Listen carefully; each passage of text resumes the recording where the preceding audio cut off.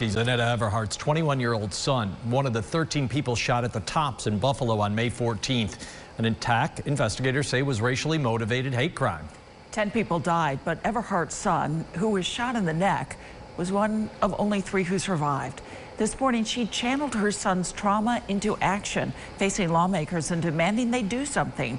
News Channel 9's Callahan Marshall listened to the emotional testimony today. Callahan, and she wants stricter gun laws. Yeah, Jeff and Christy, Everhart says no one should ever have to go through what her son has been forced to endure. And she also questions why anyone should have access to an assault rifle. At least 17 people dead in mass shootings over the weekend. Before that, the shooting in Uvalde, Texas, killing 21 people, 19 of them children.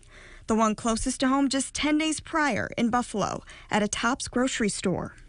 The shooting started at 2:30 in the afternoon and was concluded in 2 minutes and 3 seconds. One shooter, a semi-automatic weapon, 13 people shot, 10 dead, one shooter. If you look for a common denominator in all of these, it's typically someone that should never have had a gun with a high-capacity weapon to kill as many people as quickly as possible. Zanetta Everhart's son was working at the Tops supermarket that day. As I clean his wounds, I can feel pieces of that bullet in his back. Shrapnel will be left inside of his body for the rest of his life.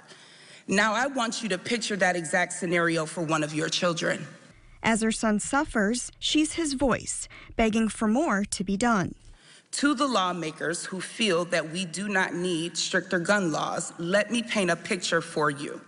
My son, Zaire, has a hole in the right side of his neck, 2 on his back, and another on his left leg, caused by an exploding bullet from an AR-15. President Biden is urging Congress to ban assault weapons or to raise the age to be able to buy them from 18 to 21. The gun control package is expected to fail in the Senate.